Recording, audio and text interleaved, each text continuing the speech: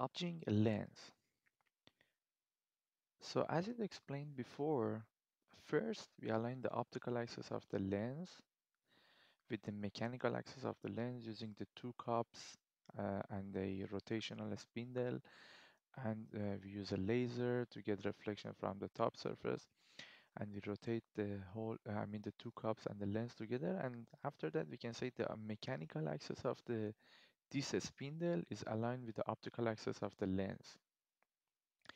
Then for grinding process, we have a grinding wheels that goes up and down, and when it approaches the edge of the lens and again moving up and down, we can actually grind the edge of the lens.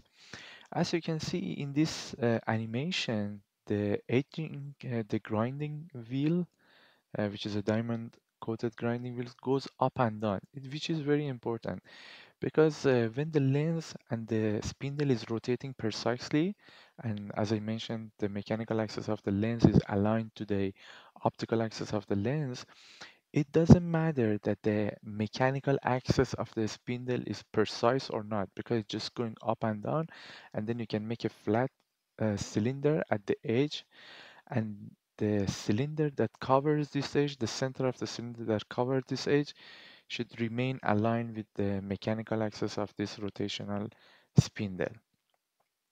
The machine that is used in this process is a precise automated CNC centering machine, and most of the time they use two diamond coated grinding wheels in order to speed the operation.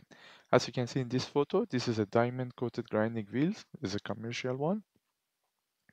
So now let's talk about the sequence of operation in edging, centering, and beveling a typical double concave lens.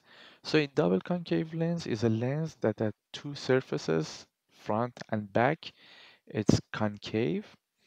As you can see in this photo, we need a typical mounting double concave lens, we need to have two cylinders on these edges, two cylinders, and we should have three flat uh, bevels on the bottom, in between, and the top.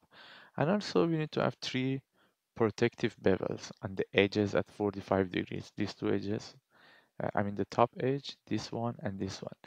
Now we should talk about the sequence of making this kind of, as an example, this kind of um, double concave lens on the grinding lens centering and grinding machine. So again, we have one flat bevels on the bottom, on the top, and in between, and we have two cylindrical surfaces and three protective bevels.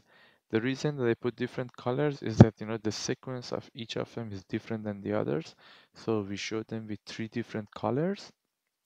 So here, as you can see, for the first step, first we make two cylinders at the edge of the lens here and here, and one flat surface on the top. So the first step, two grinding wheels approaches the lens and make it like this, two cylinders and one flat surface. And for the second step, the grinding wheels goes to the top and make one flat, and here we have the two cups that holds the lens that I explained on the previous lesson. We make the top surface flat and bottom surface flat. And for making a protective bevels, this grinding wheels goes at 45 degrees, moved like this. So in this way, you can make a protective bevel at this edge.